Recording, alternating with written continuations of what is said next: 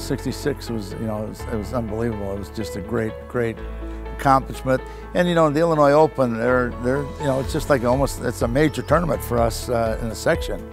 So it's a great tournament. You get a lot of great players. Hallberg and a lot of the guys that are on the tour played here, the Pins boys and stuff like that. So the only bad thing was it was held in May, and I think the weather was like 45 or 50 degrees.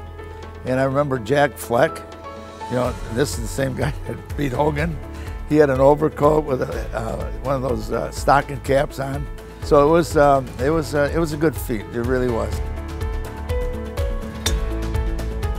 I've known Tony a long time. He was a Texas Open champion and on the tour, and he was a pro at Midlothian Country Club. So I got out there, when I was playing, and I was playing well. I was playing, trying to play par golf. I think I can't remember the totals, what my total was, but it was like 74, 75, or 76. But it was cold, And I played with Tony the last round, and I remember I got on the 10th hole, and I really didn't know, who was winning, who was leading, and I topped it off the tee and hit it about 100 yards.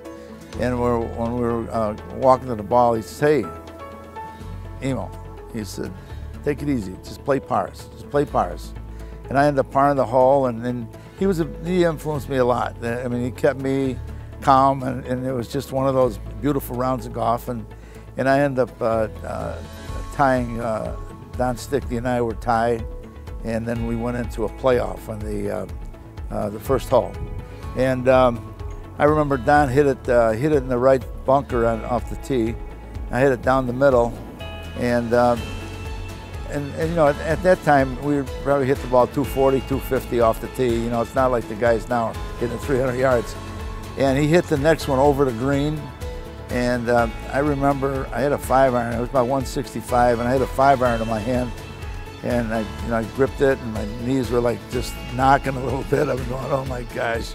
And I'm a believer that the left hand is really a very, very important part of the golf swing. And I just told myself, just go left, and I hit it, and I caught the ball just a little thin, but it was right at the stick, and it was about 3 feet short of the green, and Don ended up making bogey on it, and I chipped it up about 2 feet and made the putt for the 4, and I won the tournament. So it was one of my greatest thrills. The boys this year will really enjoy it, and it should be very interesting.